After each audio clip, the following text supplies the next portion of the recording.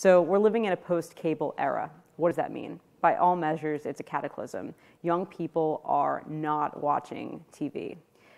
There are options out there that are $25 to $40 a month with YouTube TV and Hulu. And, it just doesn't make sense for young people to be watching television. They have they're not spending $190 a month for 300 channels, of which 3 that they're actually watching. And what does that mean? That means things are shifting in a major way.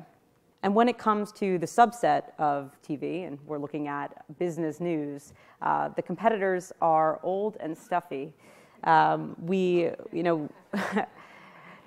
And even a deeper look into that, the incumbent networks are reaching old, retired people. And we took a look at that, and our big bet was that young people would want to be educated and informed about what's happening in the business world and in technology and media. And the conventional wisdom is that they wouldn't. There was just no interest there. But when we took a look at the numbers, these people are eventually going to die, and they're not reaching new people. And we thought that there was just a huge opportunity to reprogram and reboot business news for a younger demographic. We've reinvented business news and news for the modern audience across 3 networks, 3 channels rather.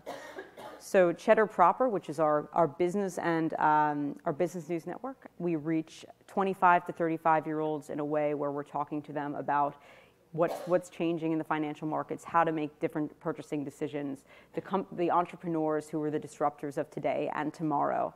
And we're talking them to in a way where we're educating and informing them, but not talking down to them. And that was sort of our big bet. And then we looked at the ecosystem and we thought, why can't CNN be disrupted? It shouldn't be scary to tune into the news every single day and watch just the horrors and atrocities that are going on. News can be uplifting. It can educate and inform you in a way that isn't terrifying. There's no need to cover Barbara Bush's funeral for 7 hours. We just felt like there was a better way to do it. So we wanted to program a news channel in which there was a wheel-type format of live, trending, headline news, health, weather, and then moose on the loose. Everyone likes a moose on the loose, or a baby penguin and a puffin having a baby.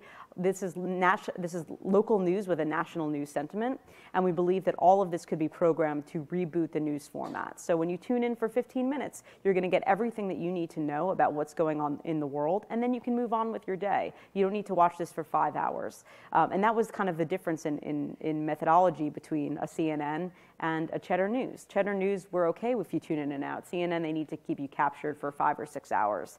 But we just felt like that wasn't the future of the way that young people are going to be wanting to consume news.